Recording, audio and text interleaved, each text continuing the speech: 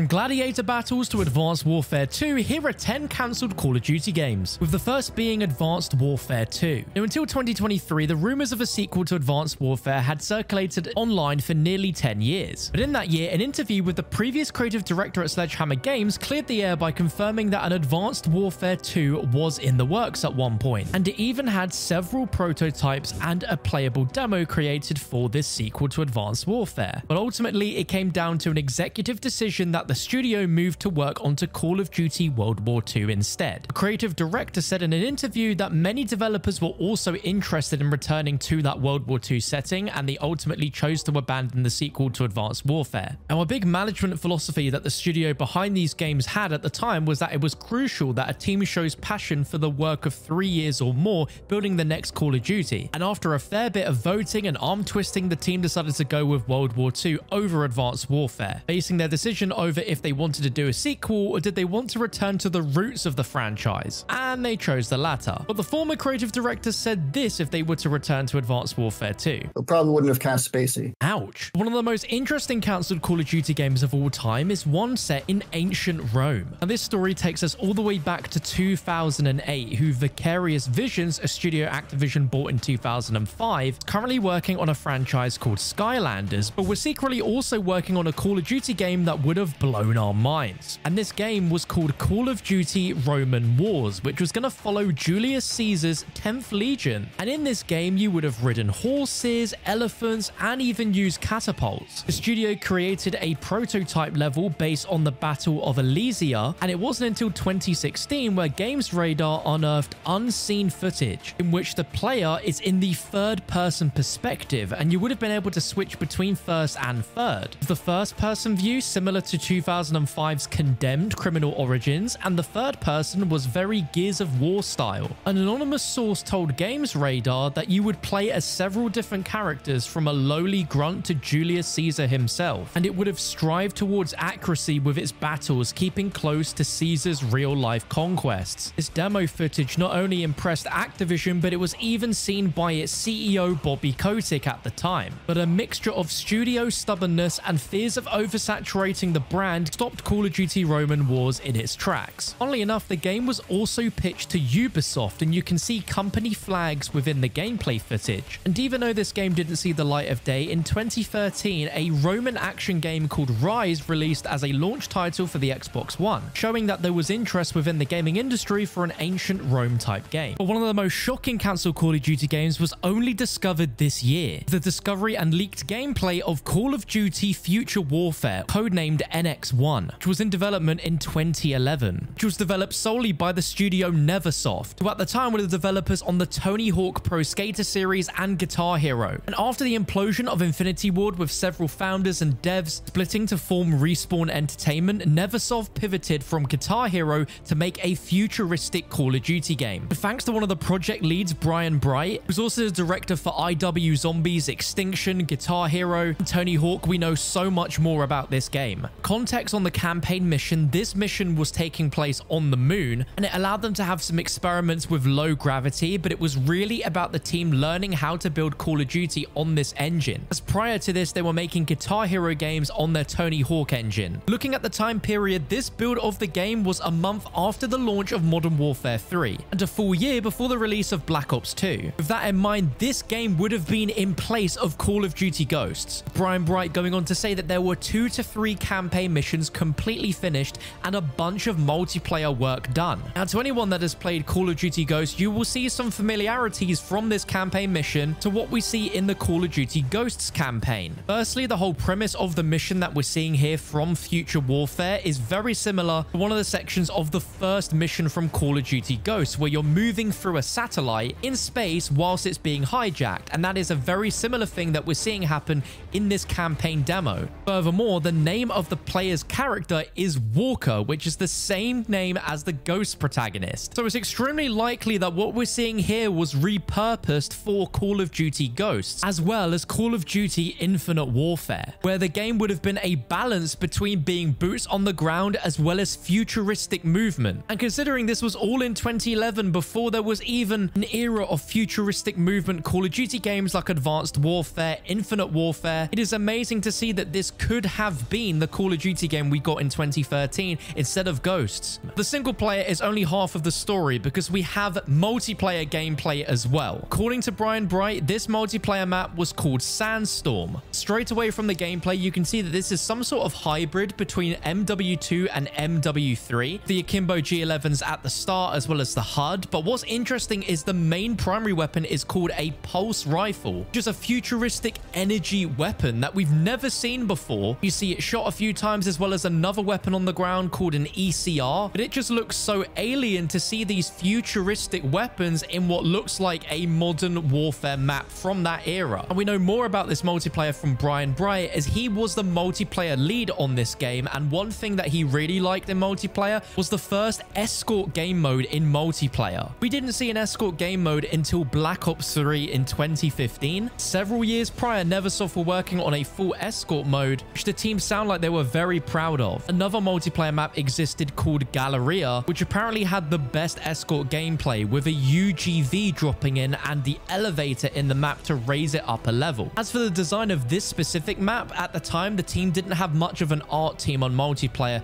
so the level designers used mainly MW2 assets. But I want to know if you would have wanted this game to release instead of Call of Duty Ghosts, and if this game wasn't exciting enough, we still have 7 more to talk about. So if by the end of this video you've learned something new, let me know if you enjoyed it by clicking that thumbs up for more videos like this. But our next cancelled Call of Duty game takes us to 2011 for a game called Call of Duty Vietnam. Internally, it was called Fog of War, and this was a game under development by Sledgehammer Games, the creators of Advanced Warfare and World War II. All that exists is concept artwork for the game, but it was planned to be an action-adventure game that would have been set entirely in third person, with a developer on the project describing it as an Uncharted meets Call of Duty. The game spent 8 months in development, and it even had a 15-minute playable demo, and at the time they were really getting into the story, with a big moment that they'd love to get into a game someday, but it's not something that they could do in first person. And despite the name Vietnam, it was also set in Cambodia and Laos as well, where they did a lot of research on the war, where they were definitely going for some Dead Space moments. It was going to be a fresh take on war, that's for sure. But ultimately, it got put on hold as Activision offered Sledgehammer the opportunity to help development of the soon-to-release 2011 Call of Duty Modern Warfare 3. Once Sledgehammer began development on Call of Duty Advanced Warfare, it was confirmed in 2014 that Call of Duty Vietnam had seized all development. The studio head at the time said that if they were ever asked to make a third-person game again, they would continue development on Call of Duty Vietnam. One of the most shocking recent cancelled Call of Duty games was a standalone Call of Duty Zombies live service game. Raven Software, the studio behind Call of Duty Warzone and supporting development on many other games, were at one time working on a standalone live version of Call of Duty Zombies, but it was cancelled after Treyarch wanted it back. The only known details come from the ex-lead designer, who explained he was lead designer on an ambitious new Call of Duty Zombies live service project between 2011 and 2012. Now, the idea of a standalone Zombies game was always the dream Zombies game for fans, but if this did release, then we would have gotten this standalone game instead of Black Ops 2 Zombies, which is a really scary prospect when you think about it. Since the cancellation of this project, Raven Software have gone on to create Exo Zombies inside of Advanced Warfare, and if that is the sort of zombies that we were going to be getting in this standalone, then maybe it was a good thing that this project got cancelled. I personally think the idea of this game is truly incredible, but when you think about the fact that it wasn't Treyarch that was creating it, then I can't put full faith in this realization being the game that we've always wanted. It would have likely continuously had new round-based maps and weapons added and new modes, but live service games were not a thing back in 2012, so this would have been incredibly ambitious if they pulled it off. The closest thing we currently have to a live service zombies game is Modern Warfare Zombies. Let me know if you would have liked to have seen a standalone in the comments below. Another cancelled Call of Duty game was one called Call of Duty Tactics. This was being developed by Vicarious Visions, who were also responsible for the cancelled Roman Wars game, but rather than your traditional Call of Duty game, this would have been a strategy game. The only gameplay to exist is a 40-second clip of a prototype that was put on by an animator's online portfolio, but straight away from the gameplay style of the game, it would have been so different to anything we've seen before in Call of Duty. I'm not sure what the reception of this Call of Duty game would have been. The game apparently didn't make it far into development, but the exact reason for its cancellation remains a mystery. The closest thing we've had to a strategy game in Call of Duty is a mode in the Black Ops 2 campaign called Strike Force, where instead of playing and controlling a main character, you play as a squad composed of soldiers, drones, and mechs, and the idea was you're jumping through different elements of the squad, taking control of them in order to complete the objectives laid out in a big sandbox level. It wasn't very popular, and we've never seen it return in a campaign since. A one-cut Call of Duty game that would have ignited the entire gaming community was Modern Warfare 2 Multiplayer Remastered. During the first half of 2020, Activision randomly dropped Modern Warfare 2 Remastered, and the mere prospect of an MW2 remaster was something that every gamer had dreamt about. But when it turned out to be just a campaign remaster, a lot of people asked, where is the multiplayer mode? According to renowned leaker Tom Henderson, he confirmed that Modern Warfare 2 Remastered multiplayer was in development, and the reason why it was cut from actually happening is because they didn't want the release of the multiplayer to overshadow the current game at the time, which was Modern Warfare 2019, which makes a lot of sense. They didn't want the player base to be split between playing the remastered multiplayer of MW2 over the still current rebranded Modern Warfare. This report from Tom Henderson originated at the beginning of 2022, where he claimed that a lot of the assets that were created for the remastered multiplayer would be coming over to Modern Warfare 2 2022. Whilst that might have been the plan, it's now obvious that instead all of those assets were moved to Modern Warfare 3 2023, as all the launch maps in that game are remastered MW2 maps. And because of that, I don't think we will ever see a original MW2 multiplayer remaster. But that's not the only Modern Warfare game that won't see the light of day, as Modern Warfare 3 Remastered has been an online rumor for many years, and it only makes sense that if the first and second Modern Warfare's got a remaster, then surely the third one would too. Near the end of 2021, Activision came out with a bold and random statement claiming to Charlie Intel that rumors of a Modern Warfare 3 remaster are false, and that a remaster of Modern Warfare 3 campaign or multiplayer does not exist. And in 2022, renowned COD leaker The Ghost of Hope tweeted that according to a source, the campaign remaster isn't cancelled like previously reported, it is complete and is just sitting there waiting for the right time to be released. On top of that, there's been other rumors for multiple years that PlayStation had a contract with Activision to create a whole trilogy of Modern Warfare remasters that would first launch on PlayStation consoles. This rumored contract involved Modern Warfare 1, 2, and 3. And to this day, that PlayStation contract is hearsay as there's no proof of its existence, but in the past, Activision has previously denied rumors of previous remasters like MW2 Remastered from existing, only to drop them at a later date. So whilst its existence in 2021 might have been true, things might have changed since then, but it's unclear whether a Modern Warfare 3 remaster exists until it's officially confirmed by Activision. Now, we all know that the original Modern Warfare took Call of Duty by storm, but 5 months before the release of that game, a small team of developers were beginning work on a top-secret third-person Call of Duty spin-off known as Call of Duty Devil's Brigade.